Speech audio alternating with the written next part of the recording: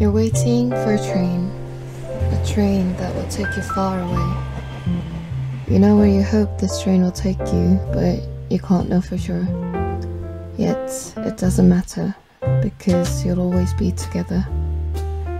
Hi everyone, welcome to Nobodom Radio. This is DJ Sally, and I will be your presenter with today's theme, sleep.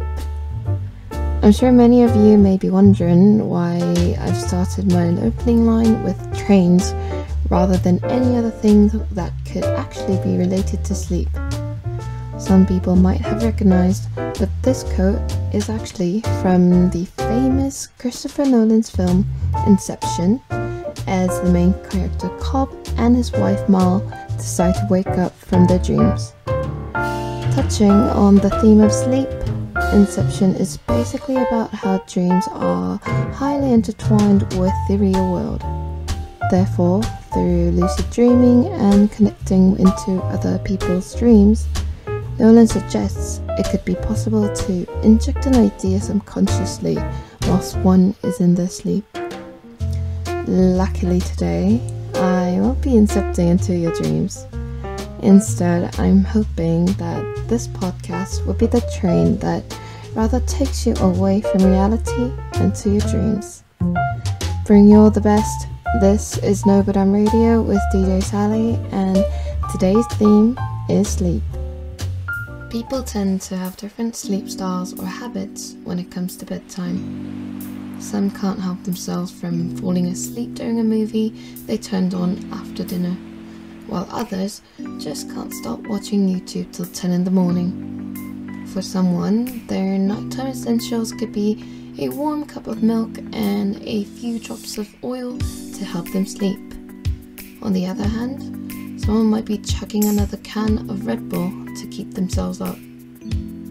I've always been the one with insomnia, but these days I can't even keep my eyes open after 1 a.m. that I don't even remember how many times I've been like half asleep at a pub. But normally though, a typical bedtime routine for me would be washing up, very effortlessly putting on some skincare products, and falling asleep with my favorite YouTuber video on. I know, pretty dull. So instead, I've brought some celeb stories who may have a rather interesting bedtime routine than mine. First off, we have Bill Gates. Now, this one is quite conventional, reading every night before bed. It's told his choice of books would be biographies, magazines, and books on philosophy. Now, there's a reason why he's so brilliant. Moving on, we have the one to envy, Mariah Carey. Being one of the most successful singers, it is definitely top priority for her to take care of her voice. Therefore, she's mentioned in an interview that she sleeps up to 15 hours a night and has about 20 humidifiers around her bed. Mariah be living the dream. Okay, let's get a bit more quirkier. Ever had that moment when it's Sunday morning and you're having the best sleep in, and out of nowhere you wake up irritated with the roaring sound of the vacuum cleaner drilling through your ear? Apparently Wayne Rooney loves that sound. He's written in his autobiography of how he can't fall asleep unless he has the sound of a vacuum cleaner or a hairdryer in the background. However different people fall asleep, there's still a pretty solid opinion about how people feel about sleeping. People love sleeping. I mean, love is almost an understatement, they're obsessed about it. But if you come to think of it, sleep is very much like love. The more you sleep, the more you never want to wake up. The more you love, the more you want to love. As much as love enriches our life, so does sleep. Like having a healthy relationship, a good sleep cycle will help with your mental health. Last but not least, both love and sleep comes when you don't look for it. You'd spend the night fully awake, begging for at least a 4-hour slumber but have none. But that same afternoon, as you sit back on your chair with a cup of tea, you feel your eyelids grow heavier and heavier. Sleep has come. Love and sleep. They come to you at random, sometimes when you don't even expect it to. But there's nothing else to do but fall into it. After all, what else could you do? Hello everyone, I'm Moon and Stars from London. I thought I would share some of my crazy dreams I had as a very imaginative child. When I was younger, at around late primary school to early secondary school, I was really into K-pop. I wanted to become a K-pop star and shine like the people I saw on TV. I was especially into JYP Entertainment and loved 2PM and the Wonder Girls. I frequently had dreams and fantasies about them coming to London and how they would somehow end up in New Malden, which is the greater London Koreatown. And as destiny would have it, they would end up in front of our house.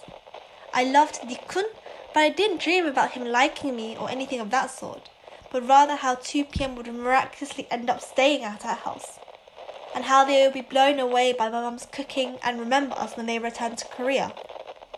They would love me as they would their younger sister, and they would mention our family in interviews and talk about how they received genuine love and healing through us. Maybe as a young child I could see their burden as a K-pop artist, and even through my adolescent eyes, subconsciously want to provide them with some healing.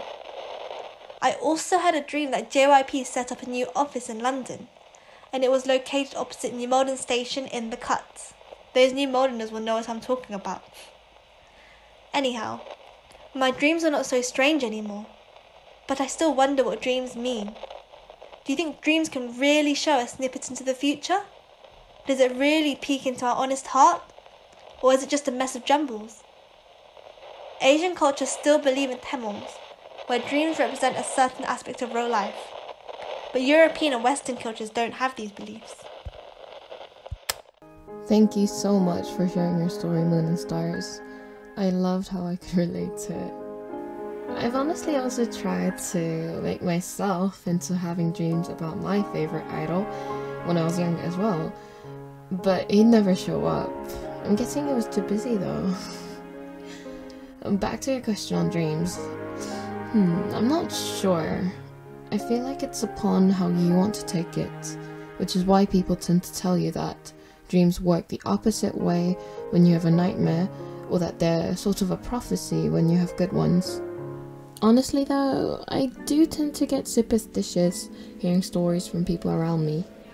For example, my friend's mum was taking a nap in her room when she heard a young girl's voice in her dreams. Running around the kitchen was a blonde girl wearing a Victorian dress, constantly shouting, "Wake up!" When she did, she went straight down to the kitchen to find a boiling pot. I've also had a friend who had a dream of being surrounded by a pack of huge cattle and their manure, which is supposed to mean good luck in terms of finances. The next day, he bought a lottery ticket and, no jokes, won second place. But in my case, I try to just take the good ones back to reality. If my dream of the night is a bit more with action, I prompt myself to having a more enthusiastic morning. When my dreams feature weird animals, I always Google their readings up, searching for the best and believing that I'd have a great day. I mean, after all, it's not the dream but you who make dreams come true. We often bump into bad days, and often too many. Sometimes life can be too much to handle. The days might push you too hard, and the nights might be too cold to face alone. If you've had a bad day, it's okay to escape reality for once in a while. Simply throw yourself on the bed and forget whatever that's been bothering you. A huge thank you to everyone staying with us till the end, and we'll be ending sleep with a piece from LIAD called Cinematic. Hoping you have a good night's sleep and the sweetest dreams. This has been your sleep host, Sally, with Nobodem Radio.